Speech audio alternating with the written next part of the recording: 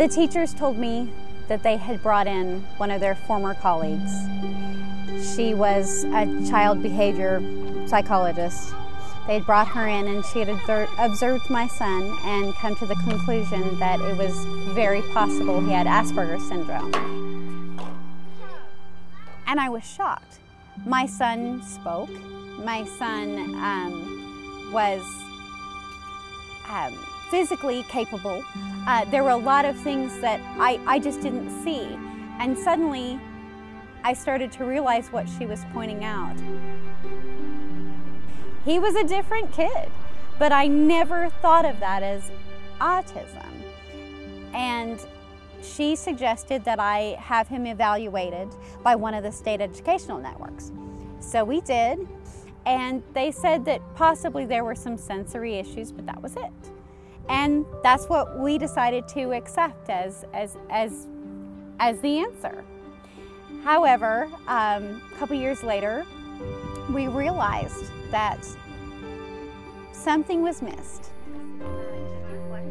It was missed. It took a while, and suddenly we find ourselves 2 years later in a classroom and they hid it.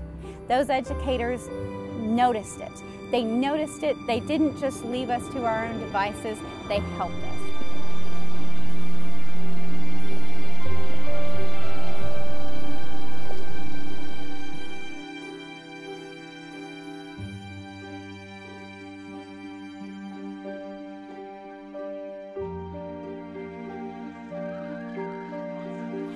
So we know that about 42% of children under the age of 5, and we look at employed moms, obviously we're talking about either one parent home or two parent homes where both parents are working. So 42% of the children under the age of 5 spend at least 35 hours a week with a child care provider. It gets more than that when we're talking about full-time employed moms. So some moms are obviously doing shift time or home time, but if mom is employed full-time, then over 50% of those children are in a child care setting.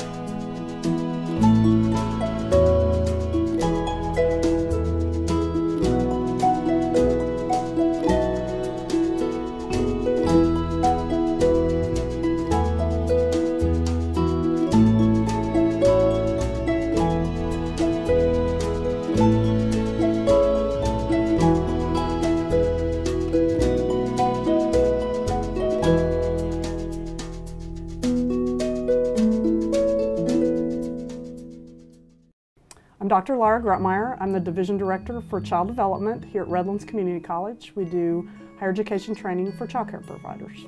I think one of the things that's most important when it comes to quality child care is the background of the child care providers. Back in the day when my mother had children, her mother lived close by and could ask for all kinds of advice.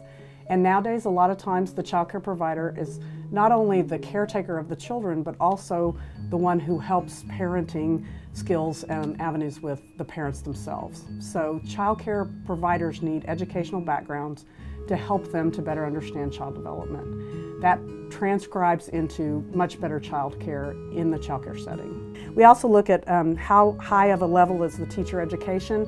That's a key component in quality child care. We also look at child-to-teacher ratios. The fewer children per teacher, the better probably the interaction is going to be. And the last one that's so important to me is good teacher wages.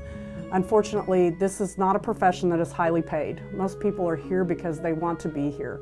I always think it's ironic that a lot of times you have a higher car payment than you have a child care bill. And I always like families to look at that and say, where exactly is your priority? The key piece of the puzzle, I think, is we're looking for quality environment, cognitive development that's very enriching, but to me, the most important part is that child care provider.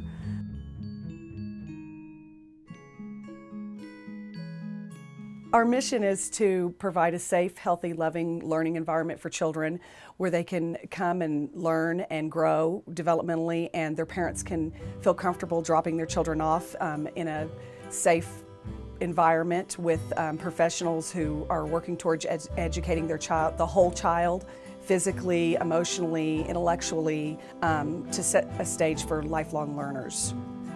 I want my teachers to be considered professionals. We're not just babysitters. When parents drop their children off here, we have a variety of different learning areas, so they're learning throughout the day. Even when parents think that they're just playing, the classrooms are set up in different learning centers: math, science, reading, dramatic play, the block area, art area, small motor skills they work on, their large motor skills. We work on all those different aspects. And when they're in the facility, even when when a parent or somebody walks in and thinks, oh, they're just playing, they're not just playing. Just as sitting at the table as something as simple as having snack with 2-year-olds. We sit down at the table with them and have snack with them, and the whole time that we're having snack, it may just look like that we're having snack, but those teachers are building those children's vocabulary and asking them all kinds of questions. And for a 2-year-old, that's so important to make sure that their vocabulary is where it needs to be, because that affects their behavior and their social skills and everything. So just sitting at the table, or the teacher sitting in the floor with them when somebody might think we're just playing with them or eating snack, the teacher knows that that's not just what they're doing, that they're really making a difference in teaching the child all these different kinds of words and things that their parent wouldn't realize that we're doing.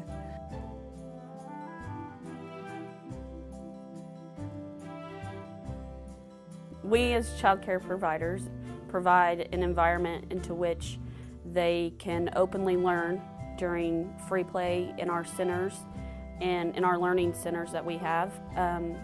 Take, for example, if they're doing a puzzle, we're doing a big floor puzzle together, and we're trying to figure out where that one piece might go, or if we're trying to count to see how many blocks we can get that high up against the wall as we're building without them knocking them over, or something like that. My #1 goal is to at least make them feel that they are loved and nurtured, and also maybe to walk away that day with learning something, just one thing new that day.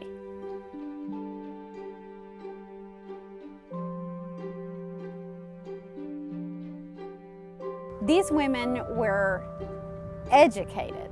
They were trained so well, and as a unit, the entire staff, they were always having meetings, they were having seminars, they were having continuing education on how to be a better educator, but they were also being trained on how to recognize sensory disorders and autism spectrum disorders. And I wish now that I had taken more time to thank them for the role that they played in that moment, because that moment changed us forever. And it was such a big moment, I think I was speechless, to be honest. I wish I had told them how much it meant to me.